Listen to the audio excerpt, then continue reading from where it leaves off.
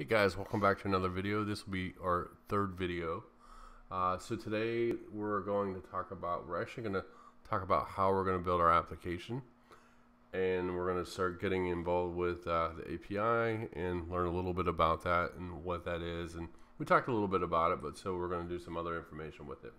So I have a screenshot of what we're going to create, and let me go find it.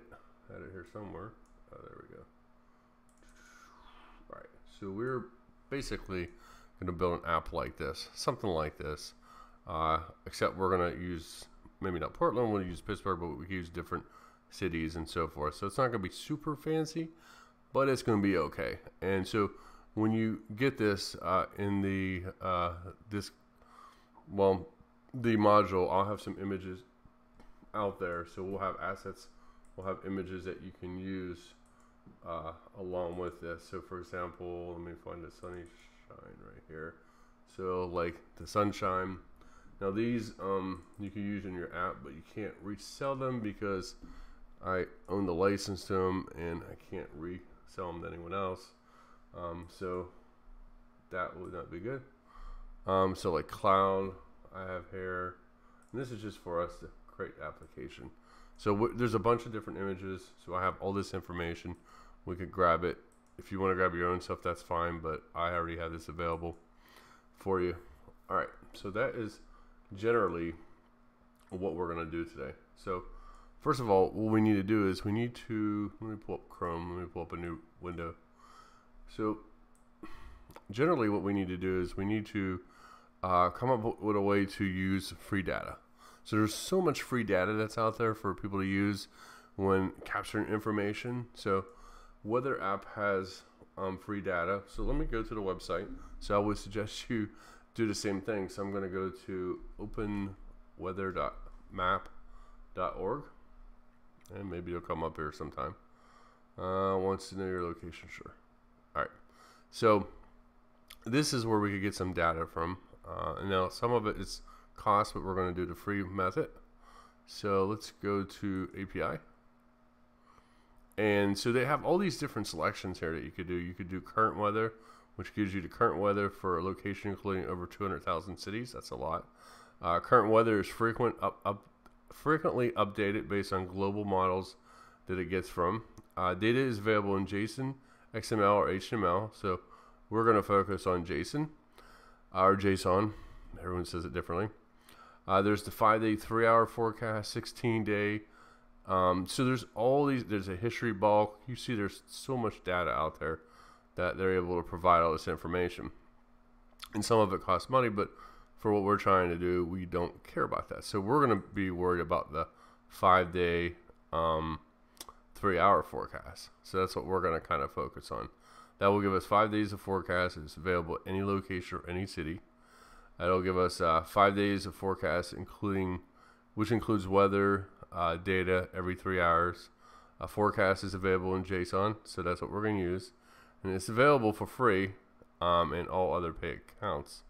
So let's click on the key. So when I click on a key, it kind of walks you through and gives you an example. So it says you can search weather forecast for 5 days with, okay, we already said that.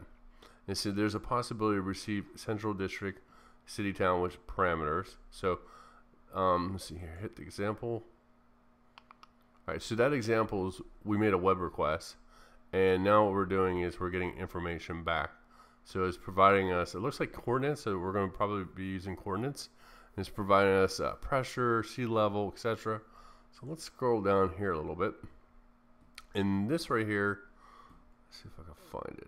It's just the looking for, yeah. So this right here has an example of an API call. So it has the address, which is api.openweathermap.org, data 2.5 forecast, and this is where the URL actually ends at, right here. So let me actually pull up Sublime. That one down, a new one. So if I copy this in here, copy, there we go, and paste it in here, as you'll see here, this right here ends the URL. See, that's where that's the URL. but after the question mark is the query string. We have Q equals London, so query equals London, comma, US, and mode equals XML. So what that means is, if we come up here, we're saying that, hey, we want to pull up that this is a parameter. Okay, so we're passing a parameter over and saying that we want the weather for London. And then we have comma here, and we have US and mode equals XML. So we also want the US weather, and the mode in this sense is saying that we want the information to come back as XML versus JSON. So if I click on this, we're going to try to change this around and see if we can get something different, just to show you what I mean. So let's copy this. If I click on it, as you see here, it pulls it back in XML. It says London, name, country US, it might be just London, London US. And as you see here, it has dates.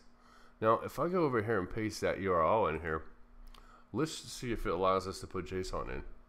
So if I type in JSON, hit enter. All right, so here's an example. So we try to make a request and said, give it to us in JSON. And it's an invalid API key. So apparently I had to pass a key over in order to make that work. And I had the invalid one, so I wasn't able to retain it. So that's pretty good information though. All right, so in here it shows you other examples. It shows you how to do it by ID. So if you have the name of the city, GSP coordinates, so you could do coordinates. So we're actually going to use coordinates in this one, because then we could use Google Maps to go out and get the coordinates and then provide the coordinates. We could even do zip code. Well, we'll see what we can do. All right, so let's go back out the API. Oops. We need to sign up for this. So I've never signed up for this. So as of recent, I signed up with a different account, but we're going to use a new account. So I'm going to click subscribe. And as you see here, there's all these different ones. Start up $40 a month. I mean, it could be as much as $2 grand a month. That's pretty expensive. So I'm doing free. So that means I have calls per minute. I can't go over 60 calls per minute, which is pretty good though. Current weather API, that's good. 5 days, 3 hour forecast, that's good for what we're trying to accomplish. We'll get the weather maps API 1.0, not the 2.0 because it has historical. No bulk download, that's fine. And so what we're trying to accomplish, it's fine. We don't need the latest and greatest, okay? So click on Get API Key and Start. And let's see here, sign up and get API key, app it on your account page. Start using API for free, and so forth. So click sign up. And give yourself a name. Don't use my name, use something else. I'm going to use my Point Park address. And I'll give it a password. Alright. I am 16 and older. I hope. I agree with the privacy. Yes. I consent to receive communication. I don't want communications. I'm not a robot. And I click create account. Alright, sure. How and where did you hear about us? Google, because I Googled you. And purpose would be education. And save. Alright, so API for agricultural. Alright, try our simple and fast API as a satellite. Alright, I'm not worried about that. Alright, so let's see here. Alright, so now if you, there's a setup button here, and then there's API keys. I don't care if you see my API key, because this is just for educational purposes. So here's your API key, and this will be, you'll have your own key. You could come up with a name and generate it, but that's the key I'm using. Services just shows you what product that you have. Billing plans free. Payments, map editor, all this stuff is junk to me because it doesn't mean anything. But for all I'm worried about is that API key. We're going to need that. API key will be activated and ready for using within a couple of hours, so we can't even use it yet. You can generate as many API keys as needed for your subscription. We accumulate the total number from all of them. So that's the default, but if I wanted to create a new key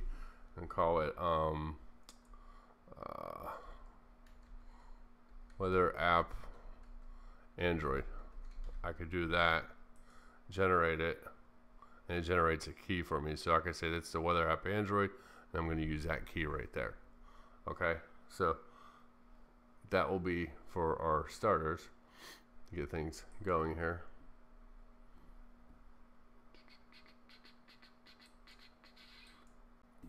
Alright, so once again, I'm over here at this, went back to the screen at the app ID here.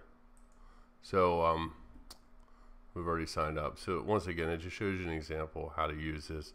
It shows you the forecast ID, and it has the app ID, whatever the app ID is. And then you could access that, and it pulls up a bunch of stuff right here, which this is in JSON. JSON, so it has information wherever that's at. Alright, so what to do next? Let's go ahead and get our app started. I'm going to create a new project. Drag it over here. I'm going to call it my weather app. And I'm going to hit next. I'm going to hit, this is fine for me. I'm going to hit next, empty activity. Next, just going to keep it main activity. You could change that, but I just keep leaving it the same because I don't care. So let's let this build, and I'll come back once it's built. So it finally built up for me. So now what we're going to do is we're just going to set things up. We're probably not going to code anything in this video. We're just going to get our environment set up. So what we need to do is we need to use this library right here called Volley. Volley is it's an HTTP library that makes networking for Android apps easier and more important.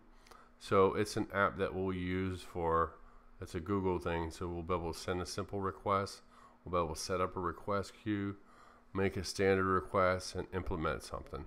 So what I need to do is, first step is reading the instructions. I need a clone to get this library, Volley. So I am going to copy this. I'm going to go into my terminal. So you guys should be pretty good with this right here. So let's do clear. Actually, let me see where I'm at. I'm going to make a new directory. I'm going to call it Volley. I'm going to CD into it.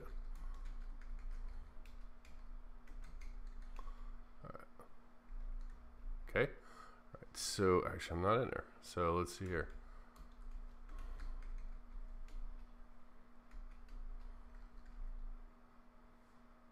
That's weird. Okay, I think I'm there. Let me see something here. Touch test.xml. Okay, I am there. Alright, so I am there. So let's do this again. So let's remove test.xml.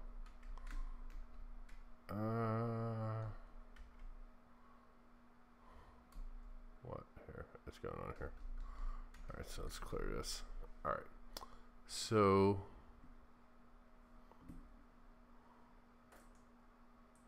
alright, so let's do the get. So get clone. Actually, I think I have it paste in here. So edit paste. Yep, and hit enter. So it's going to clone that. So I should have that now.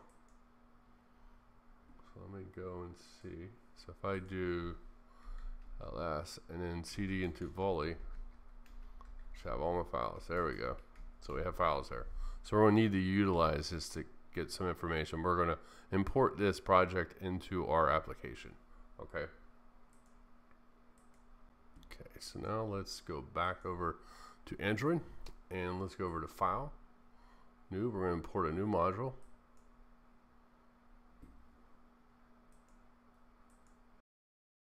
So now what I'm going to do is have these selections here. I want to import Gradle project because it was a Gradle project. I'm going to hit next. Now I'm going to go and locate that file that I just imported in. So go here. I think it was Volley. Gotta find my users. There it is. Hit open. Specify location of Gradle or Android Eclipse project. Specify location of the Gradle. Alright, so drill into it again. Didn't like that. And I think, let's see here. think this right here would be fine. Let's see if it likes that. Goes in a wrapper. Let's just hit this and see what happens. Doesn't like that either. Alright, so I had to play around with it to figure out what I was doing wrong. So I know what happened is I called the library volley, and then the other library is volley. So what I did is I called it volley, and then I drilled into it again. You see where I have volley. If I did that, I selected that. So now I selected the direct part. Now it works. It has volley. That was my mistake. And then I'll hit finish. Took me a while to play around with it to see what I was doing wrong. And then I dozed off while I was doing it. Alright, Gradle project. I'll pause this while this is in sync. As you see, it's still building. Some stuff failed here. Wow. Lots of stuff failed. Alright, so Gradle project sync failed, basically functioning. And debugging will not work properly. Let's see here. Open build view. The specified Android build tool version 25 is ignored. As it below the minimum supported is 28. So update tools version and sync project open file. So I guess I'll try that. Oh jeez. Alright, so this is great. So I'm going to teach you something that's obsolete. Alright. Perfect. Configuration provided is obsolete and has been replaced with compile only. Okay, so some of the stuff I was going to teach you is no longer available. That's great.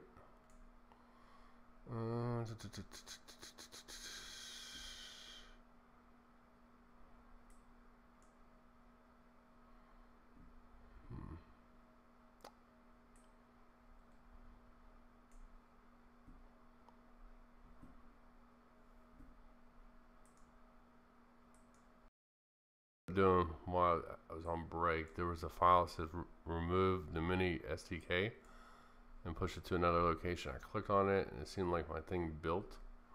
So I'm sorry I did that while I was not doing it. So that should do it. If you have problems with this part, just email me, set me up a video or a screenshot what you're seeing, and we could probably walk through it.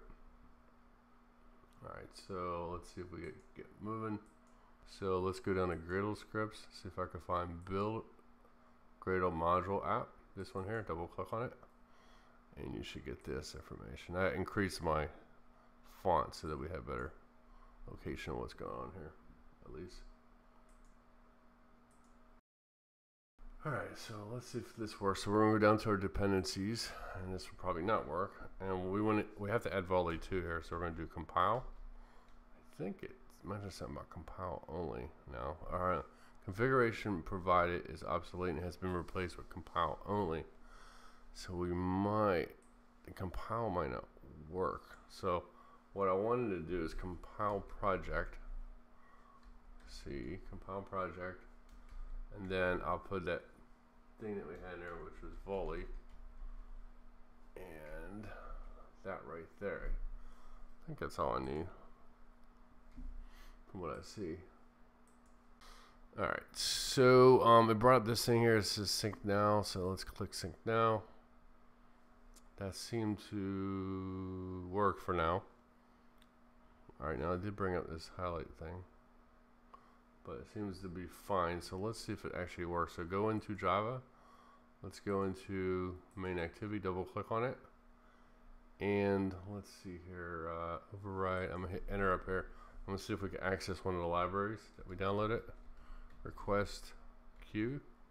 Alright, so as you see here, it says com.android.volley. So that's good. That means that we were able to, oops, let me hit edit undo. So that means that we are able to get the library. So we did do that correctly, surprisingly. I have doubt in myself sometimes, guys. So yeah, that's pretty much it for this video. I have a lot of stuff down here, but I'm gonna clear that. So right now we have this set up. So this video will be the video for today. I'll have more videos tomorrow. It is almost 12 o'clock, and I've been working since 7 a.m. So it's been a long day. So I will close on this, and then our next video will actually start implementing the volley for web requests. So we'll actually start making web requests. And you've seen we already set up our API, so we'll be rocking and rolling here before you know it. Thanks for watching, and talk to you soon. Good day.